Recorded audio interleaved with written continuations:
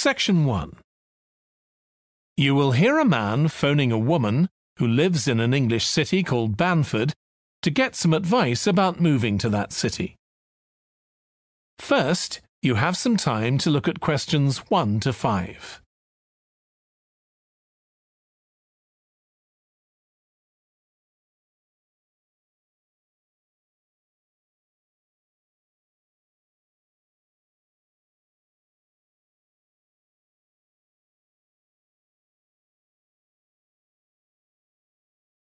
Now we shall begin. You should answer the questions as you listen because you will not hear the recording a second time. Listen carefully and answer questions 1 to 5. Hello, Linda speaking. Oh, hi, Linda. This is Matt Brooks. Alex White gave me your number.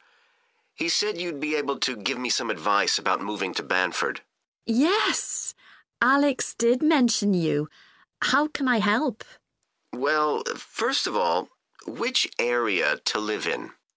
Well, I live in Dalton, which is a really nice suburb. Not too expensive, and there's a nice park. Sounds good. Do you know how much it would be to rent a 2-bedroom flat there?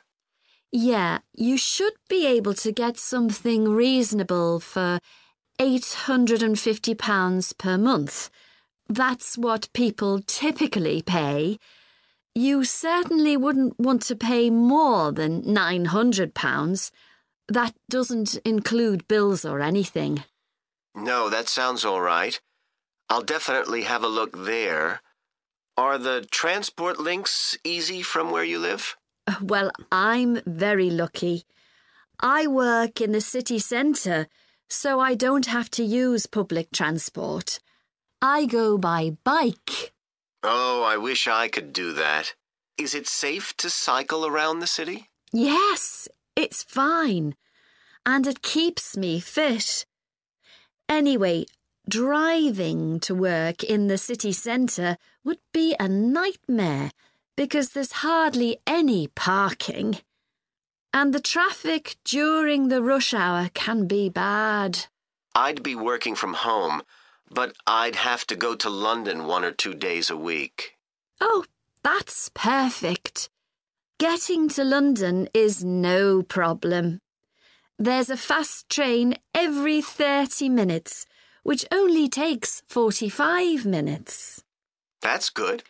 Yeah, the train service isn't bad during the week, and they run quite late at night. It's weekends that are a problem. They're always doing engineering work, and you have to take a bus to Haddam and pick up the train there, which is really slow. But other than that, Banford's a great place to live. I've never been happier.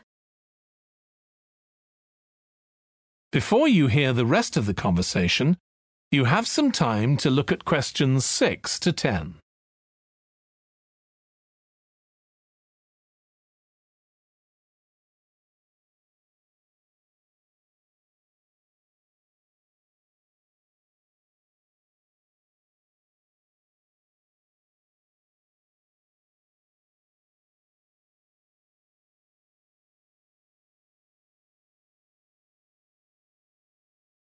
Now listen and answer questions 6 to 10. There are some nice restaurants in the city centre and a brand new cinema, which has only been open a couple of months. There's a good arts centre too. Sounds like Banford's got it all. Yes, we're really lucky. There are lots of really good aspects to living here. The schools are good, and the hospital here is one of the best in the country. Everyone I know who's been there's had a positive experience. Oh, I can give you the name of my dentist too, in Bridge Street, if you're interested. I've been going to him for years and I've never had any problems. Oh, okay, thanks. I'll find his number and send it to you. Thanks. That would be really helpful. Are you planning to visit Banford soon? Yes, my wife and I are both coming next week. We want to make some appointments with estate agents. I could meet you if you like and show you around. Are you sure? We'd really appreciate that. Either Tuesday or Thursday is good for me, after 5:30. Thursday's preferable. Tuesday, I need to get home before 6 p.m. Okay, great. Let me know which train you're catching and I'll meet you in the cafe outside. You can't miss it. It's opposite the station and next to the museum. Brilliant. I'll text you next week then. Thanks so much for all the advice. No problem. I'll see you next week. That is the end of section 1. You now have half a minute to check your answers.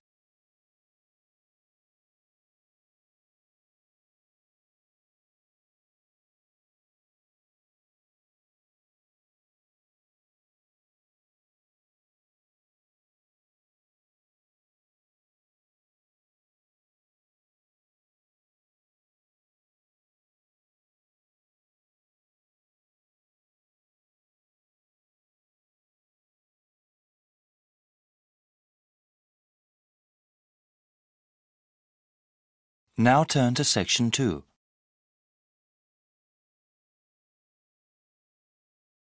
Section 2. You will hear Laura talk about this year's International Food Festival. First, you have some time to look at questions 11 to 14.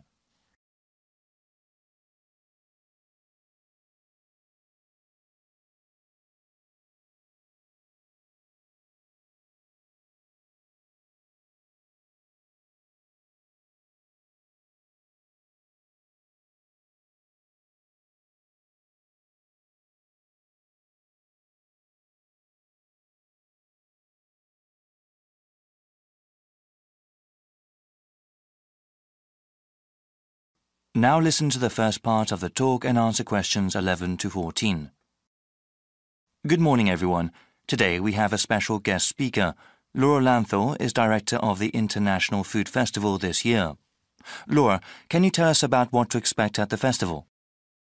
Of course, Vincent. This spring, people in the city can go to the 7th Annual International Food Festival. This is a special event for the whole family. I do have to tell you, though, we are holding it at a different date than before. Easter is exceptionally early this year, and if the festival were held as usual, it would have fallen on the same weekend. This year, the festival will be held on the first week of April, before Easter. The festival will be held at the Walker Field grounds and will be divided into 4 main areas. There will be a Western food area with authentic representations of European cuisine. There will also be an East Asian section with chefs and products from Japan, Korea, and China. A South Asian section will have food from India, Vietnam, Thailand, and Indonesia. For the first time this year, we will also have a Latin American section where people can try things from Mexico, various Caribbean countries, and South America. There will also be special booths where people can learn about all these cuisines. This year, we are expanding the cooking workshop and demonstration portion of the festival. Attendees last year really seemed to like learning about food and having a hands-on experience. Before you hear the rest of the talk, you have some time to look at questions 15 to 20.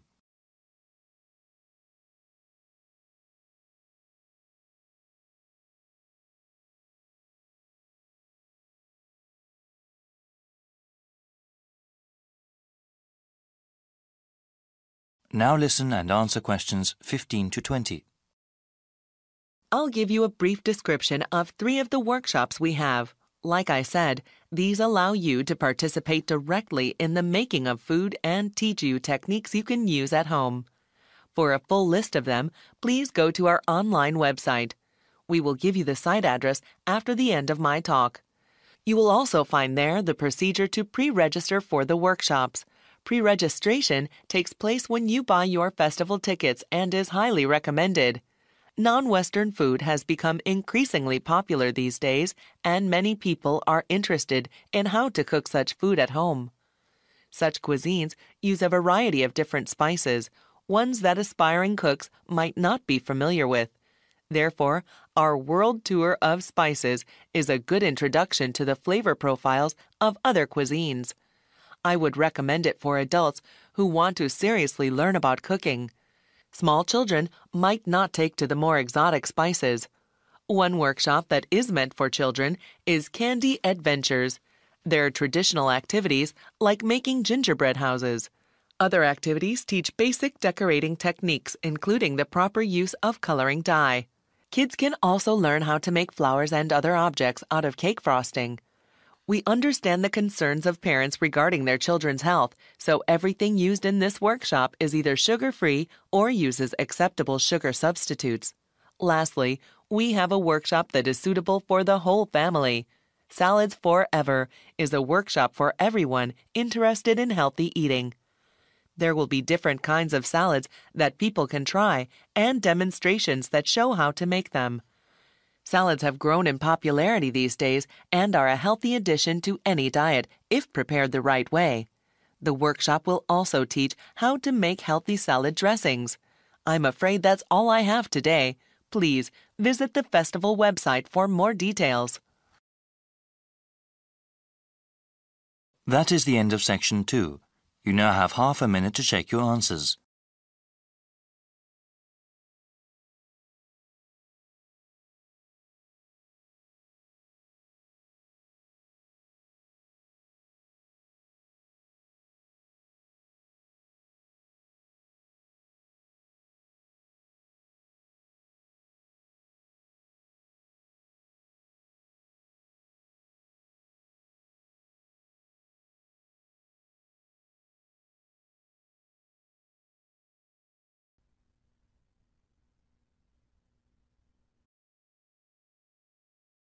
Now turn to section 3.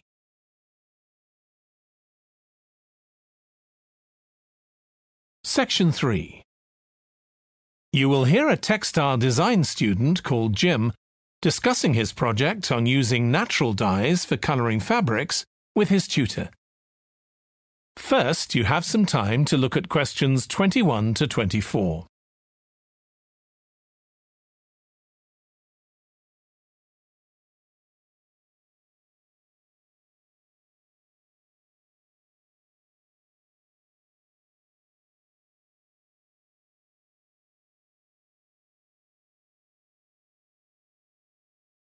Now listen carefully and answer questions 21 to 24. OK, Jim, you wanted to see me about your textile design project. That's right. I've been looking at how a range of natural dyes can be used to colour fabrics like cotton and wool. Why did you choose that topic? Well, I got a lot of useful ideas from the museum, at that exhibition of textiles. But I've always been interested in anything to do with colour. Years ago, I went to a carpet shop with my parents when we were on holiday in Turkey, and I remember all the amazing colours. They might not all have been natural dyes. Maybe not, but for the project, I decided to follow it up.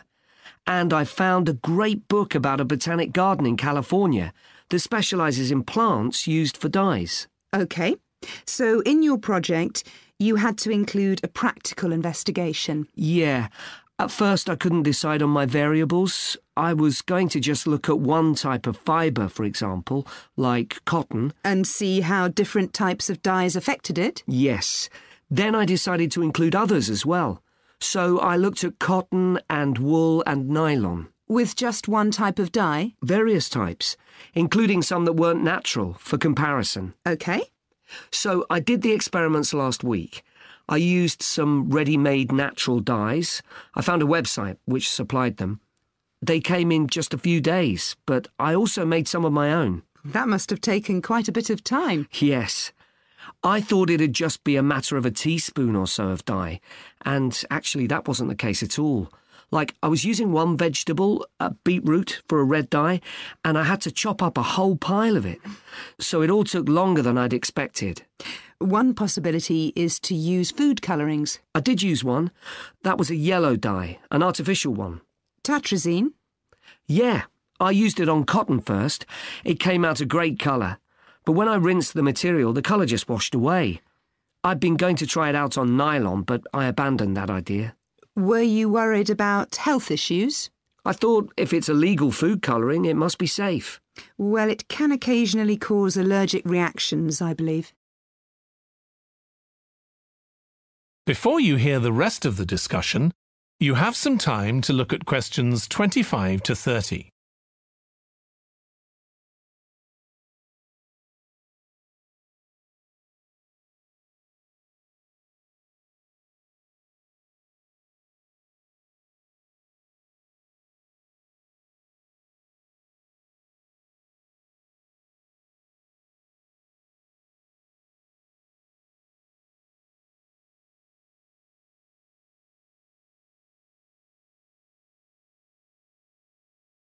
Now listen and answer questions 25 to 30. So what natural dyes did you look at? Well, one was turmeric. The colour's great. It's a really strong yellow. It's generally used in dishes like curry. It's meant to be quite good for your health when eaten, but you might find it's not permanent when it's used as a dye. A few washes and it's gone. Right. I used beetroot as a dye for wool. When I chop up beetroot to eat, I always end up with bright red hands. But the wool ended up just a sort of watery cream shade. Disappointing. There's a natural dye called Tyrian purple. Have you heard of that? Yes. It comes from a shellfish, and it was worn in ancient times, but only by important people, as it was so rare. I didn't use it.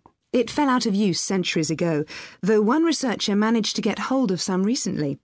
But that shade of purple can be produced by chemical dyes nowadays. Did you use any black dyes? Logwood. That was quite complicated. I had to prepare the fabric so the dye would take. I hope you were careful to wear gloves. Yes, I know the danger with that dye. Good, it can be extremely dangerous if it's ingested.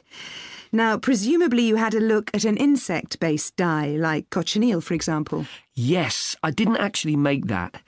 I didn't have time to start crushing up insects to get the red colour, and anyway, they're not available here. But I managed to get the dye quite easily from a website, but it cost a fortune. I can see why it's generally just used in cooking and in small quantities. Yes, it's very effective, but that's precisely why it's not used as a dye. I also read about using metal oxide. Apparently you can allow iron to rust while it's in contact with the fabric, and that colours it. Yes, that works well for dyeing cotton. But you have to be careful as the metal can actually affect the fabric, and so you can't expect to get a lot of wear out of fabrics treated in this way. And the colours are quite subtle. Not everyone likes them. Anyway, it looks as if you've done a lot of work. That is the end of section 3. You now have half a minute to check your answers.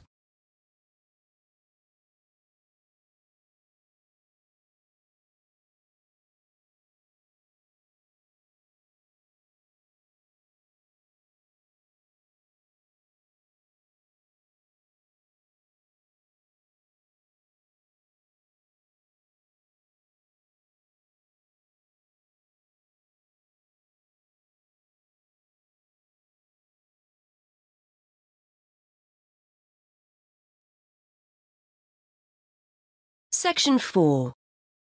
You are going to hear a lecturer giving a talk on a type of fundraising for business called crowdfunding.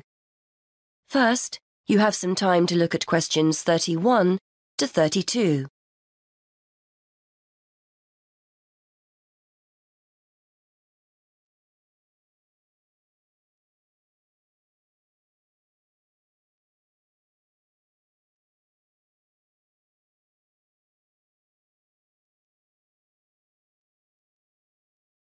Now listen and answer questions 31 to 32. Good morning, everyone. Today, we're continuing our look at funding opportunities for small startup businesses. The emergence of social media has given companies the ability to connect with fans and potential customers directly. On the back of the growth in social media, a model of raising finance has emerged known as crowdfunding. This revolutionary way of raising finance began with micro-lending in the 90s. More recently, an equity-based model has emerged that allows people to invest directly in a new company. We're going to examine this in more detail later, but let's turn first to a third model, which I'll term a fan-based model. With this model of crowdfunding, individuals are encouraged to give an amount of money to support the launch of a project or initiative without the promise of any financial return. Instead, there's a reward for donating. This contrasts with the micro-lending model, which would require a return on investment, and the equity-based scheme, which may offer shares. Before you hear the rest of the talk, you have some time to look at questions 33 to 40.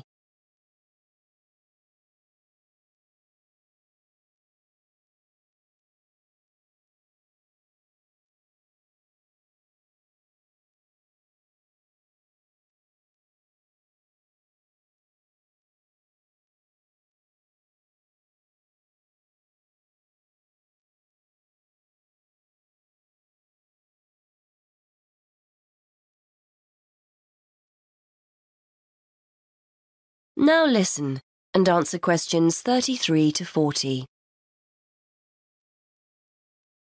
Crowdfunding portals or websites allow the business concerned to present the initiative along with the financial target required. There's a fixed time limit for fundraising, and if the target amount is reached, all donations are paid to the company or individual.